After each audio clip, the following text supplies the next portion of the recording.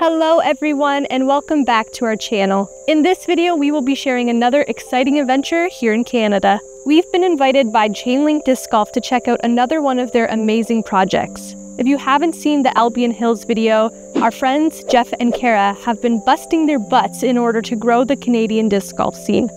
They have been working day and night with different conservation areas to create these beautiful disc golf courses. We are super excited to announce their creation of the ChainLink Disc Golf Conservation Series. The next course that is being revealed is the Kelso Conservation Area. So let me take you along, show you some of the hard work that goes into building a course and some of the extra goodies that this conservation area has to offer. We started off the day at the trailhead and met the amazing team that works so hard to make Kelso the great place that it is. Yes. Now that's a Frisbee right there. We were super eager to get to the disc golf course, but they had a few surprises for us. We started off with a nature walk showcasing some of the beautiful views and amenities. We were caught off guard with how big this place was. They have a beautiful beach, fishing, boat rentals, hiking, biking, and so much more. We were then led to our next activity, the high ropes. I don't know if you've ever been on one of these, but it is way scarier than it looks. Once you're up there, it seems so much higher. And then step over. Oh, we're ready to go. Dang, looking good. It's always We're here at the aerial ropes doing the escarpment walk. I've never done this before, but I'm ready to go. Look at her go, guys. Wow, look at that balance. Do a hop. It's scary. Look at this girl go. She's so talented. It's safe to say we're having a weird day. That's Chantel. You got it, yeah. Oh gosh. You did it. I did it without falling. I took my time on the high ropes obstacle, which was a blast, and then Chris dominated the rock climbing wall. You did it? Nice. Yeah. Now bounce back. They also have archery and an inflatable water park. There are so many options for family fun here, disc golf being one of those, and it's getting a big upgrade. They now have a full course steps away from all these activities, which will provide Conservation Halton one more way to get people out and into nature. They will be incorporating disc golf into all of their summer camps that host over 4,300 kids.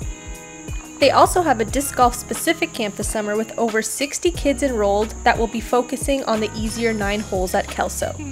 The front 9 has already been established by Jeff and Kara, but they have been working on the back 9, which is why we are here. They wanted to show us around and get our opinions and thoughts on the design.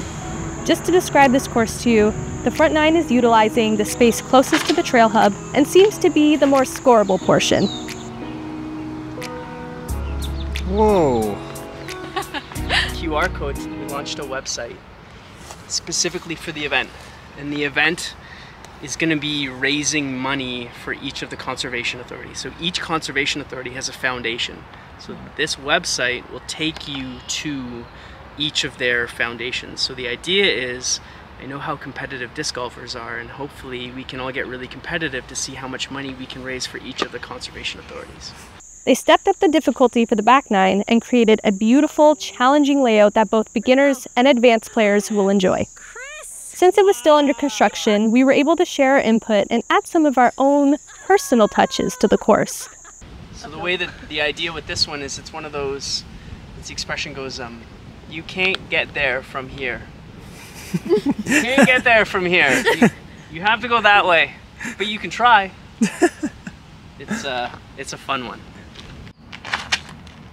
Oh, it's gonna go a week. Oh, you're safe. Safe. That's a really well placed shot. Okay. It's a really well placed shot. And then this is gonna be the official OB line, right to this tree.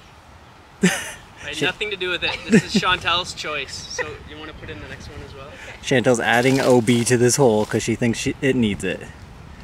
So if you ever play here and you go OB, blame Chantel.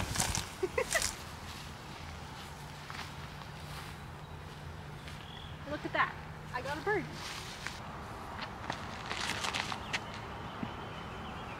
Perfect. Oh. Oh, it's great.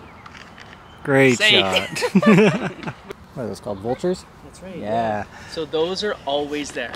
Are they? That's actually the logo of this entire conservation Halton is those birds because they're always flying around the escarpment. That's so cool. So like Bond villain layer type stuff, you know?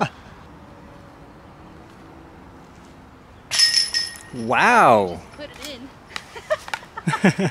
Okay, we're here at Kelso. This is the expansion. This is the 5th hole. We're thinking that this might actually be one of the hardest holes in all of Ontario. It's par 5, and it is, how many feet is it, Kara? 675 or so. There. Yes. Oh, nice. Wowee. Fairway hit.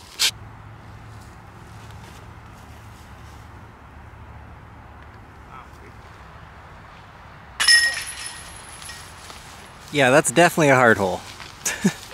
What I really like about this hole is you actually go under a hydro corridor, and how many disc golfers are out there saying, how great would it be to build a disc golf course under a hydro corridor? Well, we have it on hole 8 at the Kelso expansion.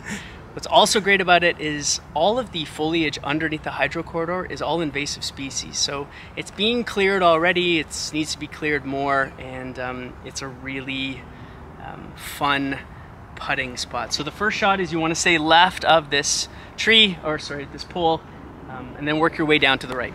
Here we go.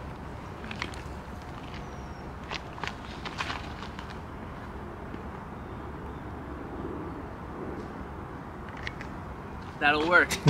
There it is. Can you guys see that? It's over there.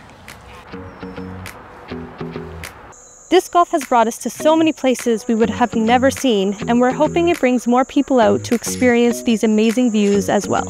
While designing these courses, conservation has been key. Disc golf is great because it's non-destructive, lets people experience the outdoors, requires little maintenance or changes to the environment, and has given Conservation Halton great outlets to upcycle materials to build their courses.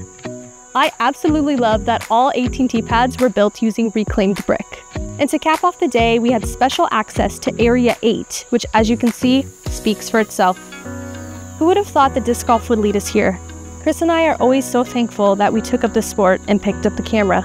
It's super exciting to see your friends succeed at what they are trying to do, especially when it's something that affects your community in such a positive way. All the hard work that Jeff and Kara put into building these courses and the conservation series is another huge step forward for the future of Canadian disc golf. We want to thank you guys for coming out. One of the things that we're really excited about this year is launching the ChainLink Conservation Series.